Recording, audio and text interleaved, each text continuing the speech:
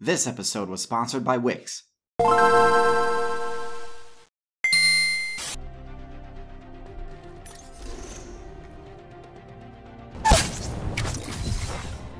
kill leader appointed. The Cetacean class is one of the most powerful build types in the history of the game. Some of the most broken abilities and some of the most powerful stats can be accessed by playing this build. When it comes to the Marine server, Cetaceans boast some of the highest intelligence and HP stats possible, and they're relatively new to the competitive scene. The story of the Cetaceans' rise to power is perhaps one of the most unique stories in the entire history of the game. The Cetacean build began when some low-level mammal players tried to create a mammalian version of the crocodile build. It didn't work very well catching players on the shore, and because warm-blooded builds have a higher food cost, this was especially problematic.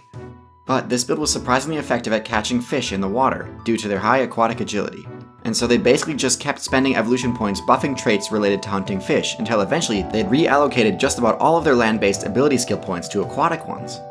It wasn't long before the seas were dominated by cetacean players, both of the smaller, more agile variety, and of the new giant powerhouse variety.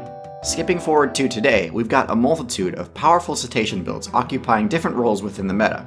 So as always, let's delve into the different variations of the Cetacean class and rank them on a tier list. Now, I'm happy to say that I'm going to have to start pretty high up on the tier list when rating Cetaceans. There aren't any I could even consider at or below average. All of them are at least B tier. But yeah, starting in B tier we have the two cetacean builds that are specifically adapted to the Arctic server, the Beluga and the Narwhal. So the Beluga and the Narwhal both made sacrifices to mobility in order to gain the cold resistance perk that they needed in order to survive the Arctic server. On top of the typical choice to put points into blubber, Belugas and Narwhals both also opted to cut the dorsal fin perk, which lowers their overall agility in the water but helps conserve heat. Both also made significant sacrifices to their vision, but luckily for them, Cetaceans have access to one of the most overpowered abilities in the entire game, echolocation. Only a few classes have unlocked this ability: Cetaceans, bats, shrews, and a few others, and it lets them entirely negate the stealth abilities of other players. If you're playing as a fish, crustacean, or cephalopod, and you hear this sound, know that you've been detected and will need to either take cover or prepare to fight. This ability also helps them detect locations where they can resurface to breathe, since a big danger of the whale's playstyle of living down under the ice is being unable to find an opening in the ice where they can come up for air. In the case of the Narwhal, their tusk does grant them bonus damage and a pretty powerful intimidation buff, but honestly they don't really need this. They're already quite well suited to taking out fish players. But the extra attack range certainly doesn't hurt. The only reason I rate these builds as lower than other cetaceans is because the other builds are more versatile in the servers that they can play on, rather than limiting themselves only to the Arctic. At the top end of B tier, we have the Boto, a smaller cetacean build specifically adapted for the Amazon River. This build is special because it puts the maximum amount of evolution points into the echolocation skill. Along its snout are whiskers that buff the accuracy of echolocation's target locating effect. This offsets the near total blindness of the Boto. The Boto doesn't really have a ton of competition in its local meta, so it's tough to gauge its prowess in combat. The other top tiers of the region include the Jaguar and the Otter, but neither of them are big enough or mobile enough to successfully bring down a Boto. It'd be a lot easier to place them if they had to contend with crocodiles and sharks for control of the rivers. But the one thing that I can say is that one of the Cetaceans' other big weaknesses is particularly bad for the Boto. Cetaceans lack a sense of smell, and this leaves them particularly vulnerable to pollution. Pollution is a big problem in the Amazon, and without the ability to sense when the water around you is contaminated, the Boto is at a pretty high risk for being poisoned by the waste generated by human players. Next on the tier list is a group that I personally really dislike for being kinda lazy brain-dead characters that are nonetheless extremely powerful. I'm talking about baleen whales, such as the blue whale and humpback whale. Baleen whales are a variation of the cetacean build that arose when cetaceans first really hit the big time, reaching such a massive size that size alone was the only defense that they really needed. And so they kinda just took all of the really cool, unique abilities that cetaceans had and said, well, why would I need that when I can just be real big? And so they opted to sacrifice their echolocation ability to reach the maximum HP level attainable. They also traded their teeth for an entirely new style of weapon called baleen. Baleen doesn't do any damage in combat, except against players in the micro weight class. Most of the time, larger builds don't bother griefing players in the micro weight class, simply because they aren't worth the XP. But baleen is so efficient at catching krill that whales can rack up an absurdly high KD ratio, enough to offset the low XP value from each individual krill. There's something about the largest builds in the game having a game plan centered entirely around winning against the smallest players in the game that doesn't sit right with me. But I can't deny that baleen whales are nearly invincible because of their size, and because of that they earn a pretty easy A tier spot. The only builds that can pose a threat to them are humans and the top contender on this list. But this isn't to say that you can't make the giant style build work while still retaining what makes the cetacean build interesting. The sperm whale retains all the awesome cetacean abilities and has some pretty powerful stats to back it up. And it uses them to fight against some of the most powerful opponents in the entire ocean server, the giant squid.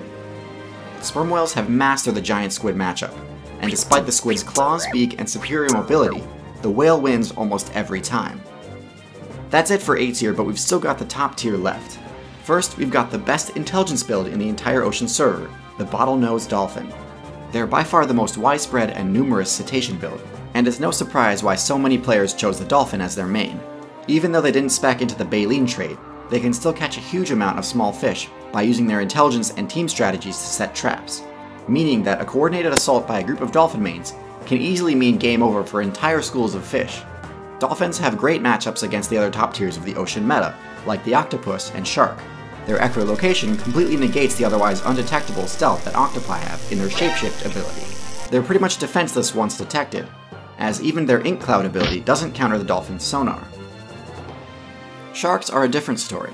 Sharks are perhaps the one build in the game with an even more powerful sensory ability than dolphins. Electroreception allows them to sense any movement made by a nearby player, and works in a full 360-degree circle around them, not just directly in front like sonar does. So you'd think sharks would be a huge problem for dolphin players, and one-on-one they certainly are, especially since dolphins don't really have any powerful offensive moves.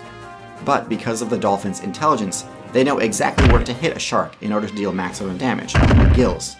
A few good head bashes to the gills is enough to turn the tide of battle pretty quickly against them. Dolphins are even good at messing with humans, something very few builds actually succeed at. But if you want to really be able to bully humans, you're going to need to play as the #1 build on this list, which is coincidentally the #2 ranked build in the entire game, second only to humans themselves. And this is of course the Orca. Orca mains are the most disrespectful BM players in the history of Outside.